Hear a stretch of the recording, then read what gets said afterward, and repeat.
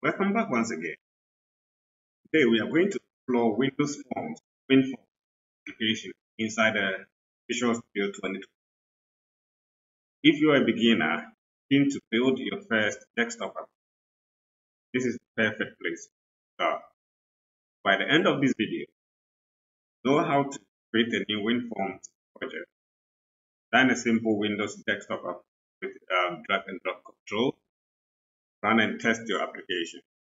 But before we do so, please make sure you subscribe to the channel if you haven't. Let's get straight into it. As you can see, I've got Visual Studio 2026 open.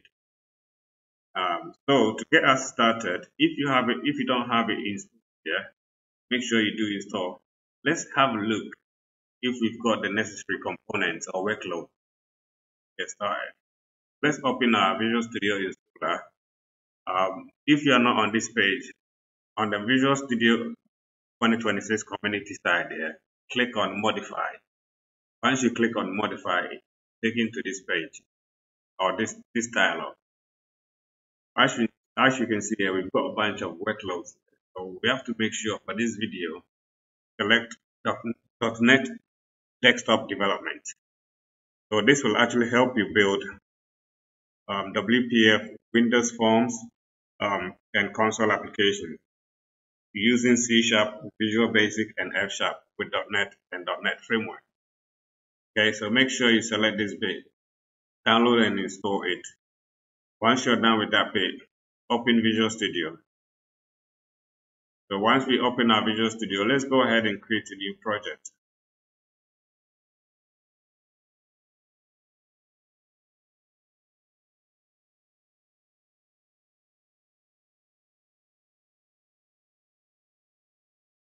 So once we click on the create a new project, this is what we get. So let's, on the language side here, let's go ahead and select C#, and then on the project types, side here, all project types here, let's go ahead and select desktop.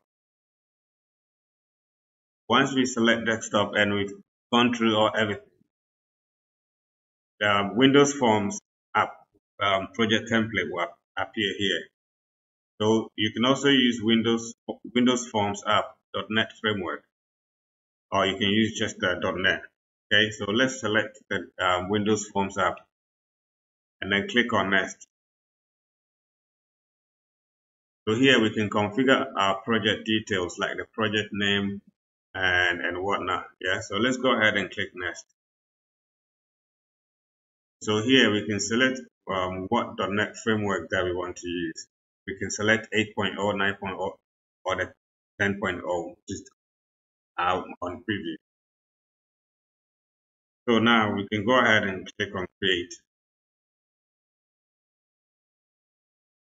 So this will actually create a new Windows Forms project for us.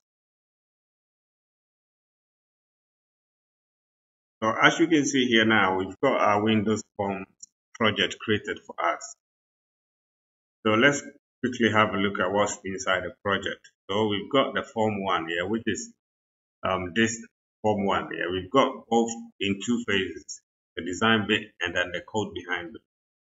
So this is a Form 1. You can add other forms to it, like example, login forms, register forms, and whatnot. Forms basically like the screen. Okay. So we've got the program.cs, which is the entry point for this application. Okay. So whenever you start the application, this is where it actually runs. So as you can see, it's creating new instances of the Form 1. So the application initializes, and then the new the new instance of Form 1 is created. Okay. So let's open the design. So let's have a look at how we can add design, and then maybe look at the code behind us. Okay. So this is the design. So to add elements or controls to the design, you can look at the toolbar box contains all Windows Forms controls like the button, text, label, and whatnot. Yeah. if you don't have it here, you can look for it by clicking the view. On the view side, you can scroll down. This is where you can find the box. Or you can also use Control Alt X shortcut to open it as well. Okay. So let's open the toolbox. Here, let's drag and drop button. The button here. As you can see, we've got the button here, and it's got button 1 here. So let's go ahead and create and then change the text. So you can do so by clicking on it and looking for the property. So this is the property. As you can see, got button 1 here. So if you don't find a property here, you can do the same by going to view and then looking for the property. Okay, or you can also right click it and then click on the property. The properties window will open. Okay, so let's change the text to click me. Okay, so as you can see, the changes has been reflected here. Okay, so to look at the code behind here, we can click on the window, then select the window and then right click it and then view code. So this will actually be taken to the code behind, which is form1.cs. So this is where we've got our code behind. So whatever events that we want to, this is where the events will be handled. So what we've still selected is here. So let's go ahead and make some changes. And let's look for background. Let's see if we can change the back color. Now we've got the back color as something like this, right? So let's go ahead and look for a different color. Okay. Let's put this color. So as you can see here now, we've actually changed the color. So let's go ahead and handle the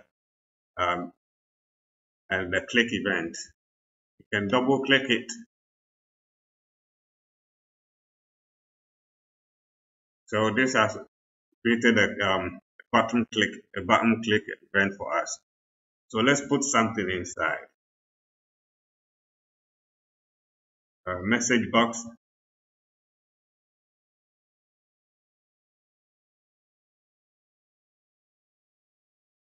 Show.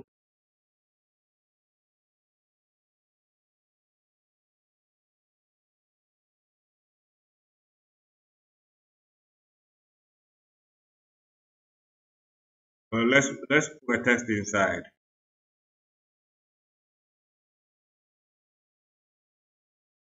Hello world. Okay.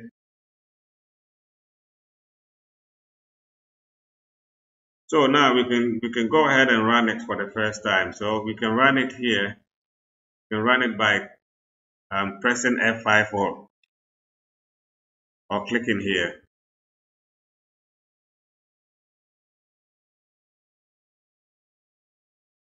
So as you can see here now, this is our WinForms first WinForms application running. So let's go ahead and click it, and we should get the hello world showing here now.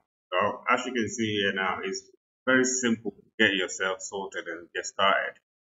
So rather than not to complicate you too much, I'll leave this video here for now, and I hope you continue building your own thing further. Once again, if you haven't subscribed to the channel, please make sure you do, because I've got lots of videos coming up, and I hope you have a lovely morning, evening, afternoon, wherever you are. Peace.